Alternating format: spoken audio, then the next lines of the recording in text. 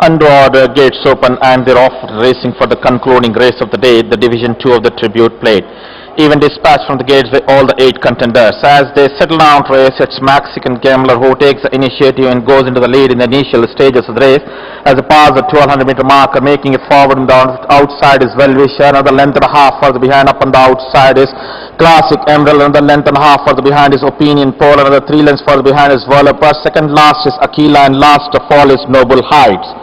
Field of 8 horses racing towards the 800-meter marker. Conquers continuously freewheeling in front by about 5.5 to 6 lengths in front of Mexican Gambler is in second place. Another 2 lengths further behind is Opinion Poll. Another length and a half further behind is Classic Emerald, and then making a forward on the outside is Well-Wisher.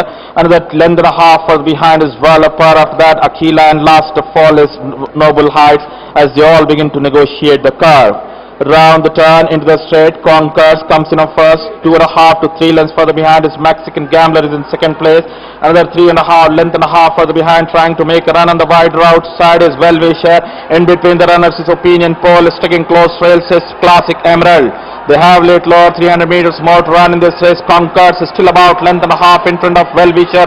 On the outside, Mexican Gambler on the inside railing. Conquers is still about length and a half in front of Well-Wisher. Classic Emerald is also flying on the inside, but Conquers and Well-Wisher, Conquers and Well-Wisher, Conquers and Emerald, Classic Emerald, Well-Wisher, these 3 are locked together. I'll leave it up to the judge. Finishing on 4th is